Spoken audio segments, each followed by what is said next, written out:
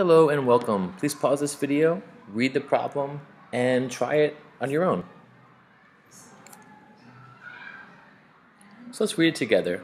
In this problem, Jacob and Zachary go to the movie theater and purchase refreshments for their friends. Jacob spends a total of $18.25. So actually, let me write that in green because we're dealing with money here. $18.25. And what he buys is 2 bags of, I'll say P is for popcorn, and 3 drinks. 3 and D represent drinks. Now, to be careful here, remember that I said P is for popcorn. Really, P is the cost of popcorn, right? Cost of popcorn. And D is the cost of a drink. Think about it, because here, the number 2 represents the amount of popcorns he's buying, amount of P, and 3 represents the amount of drinks. Now, usually, you wouldn't have to go through the process of labeling all this stuff, but P is for popcorn, but it's for the cost of the popcorn. We don't want to lose sight of that, right? And we know that because I used 2 and 3 to represent the amount. So P is not the amount of popcorn we're buying, and D is not the amount of drinks, it's the cost of drinks. So this is for Jacob here, so I'm going to just write J for Jacob, right? This is Jacob's equation. I'll use a different shade of green-ish here. It's like a nice green, you'll see. So Zachary, 27.50.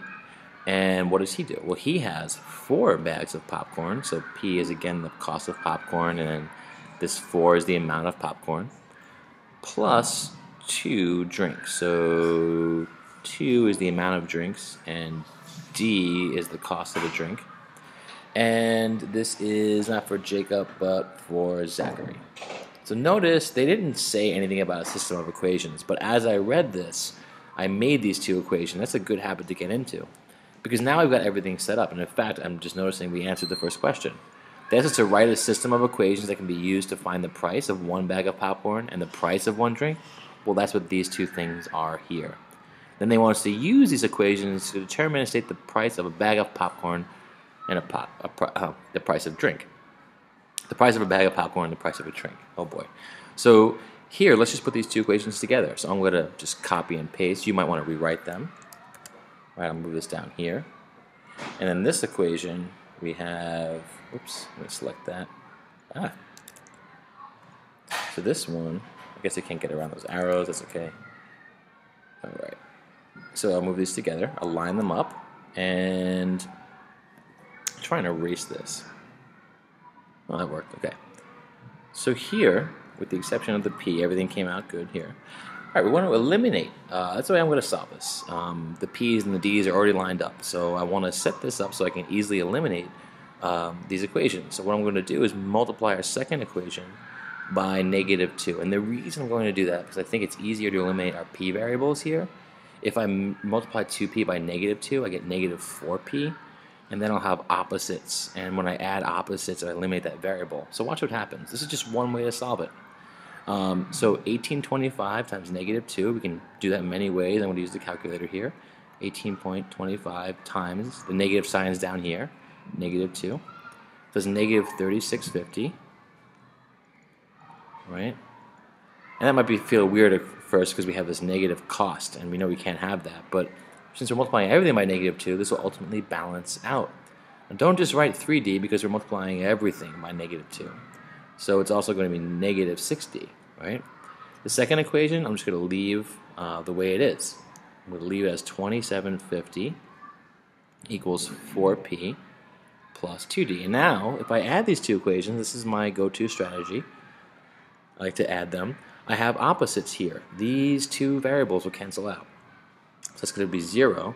-6D plus 2D is -4D. So I'll just write -4D. And that's going to equal -3650 plus 2750, right? Which is -9. So here, that just means -4D equals -9. Now to solve for D, we divide by the coefficient of D, -4.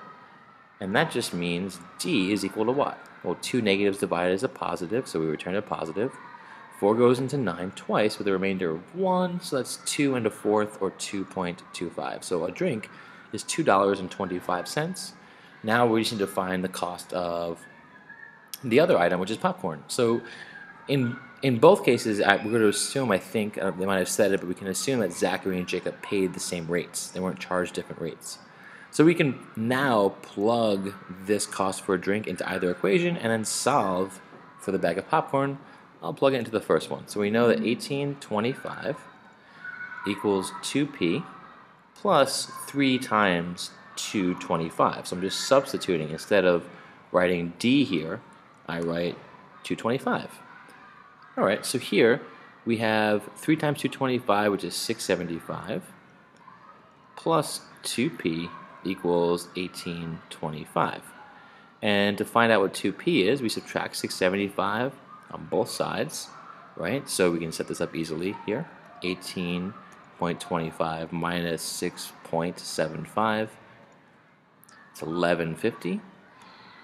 And then to solve for p, we divide both sides by 2. And p equals 575, I believe. I got that right. I'm going to check on the calculator because my brain power is feeling pretty low right now. 575 times 2 should be 1150, and it is, so I got it right. To go further, we could plug these numbers in and check, but I'll leave that to you. You could plug in 575 for popcorn and 225 for drinks, and you will get the cost that Jacob and Zachary paid. Now again, as you go through problems like this, they might not say write a system of equations, they might say it. Either way, that strategy can really help you deal with all of these variables. And I think we got everything right. They went to the nearest cent, which we did. All right, we're all set. Thanks.